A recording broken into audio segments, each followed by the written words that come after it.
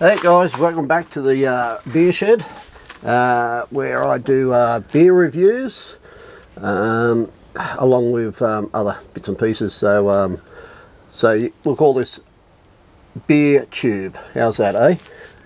So welcome all, and hello to all the other fellow YouTubers that do beer reviews. G'day guys, you're legends. I get some good ideas off you, so thank you. Not that I use them, but I get some good ideas. Anyway, so this beer we're going to do today is another what is it? Low carb beer. It's from a company called STEERsMAN. It's an ultra dry, 4.2% alcohol volume. It's in a 330ml bottle. Yeah, you may as well get it. Yeah. Thanks. Hi guys.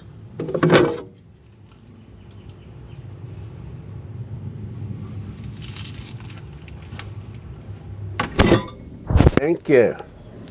Well, there it is there, guys. So it's a STEERsMAN's Ultra Dry Premium Smooth Crisp Lager, low carb, full strength, low gluten. That's it there. That's what we're drinking today. Alright, so that's the fourth out of the 6 I think I was going to do. I've got to go and find another 2 yet, low carb beers. This one's brewed in Surrey Hills in New South Wales. As I said, it's, I've told you everything, actually 4.2 alcohol volume, 330ml bottle. Yeah, STEERsMAN Ultra Dry. Boom, boom. Let's crack her open. Let's see. Whoa, whoa, whoa, whoa. Well, we didn't have an eruption this time. I'll go get a glass. Yes, I'm back. I didn't disappoint you. Alright. Smells crisp, and that's what it says. Let's go.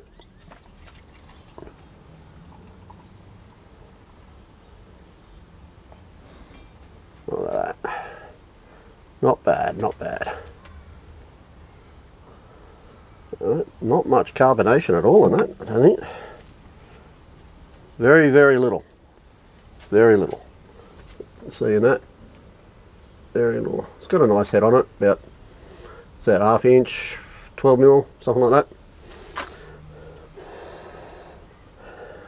Smells okay.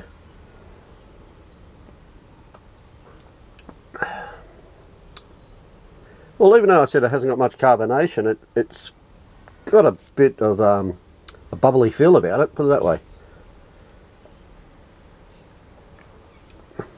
There's a lot happening there, but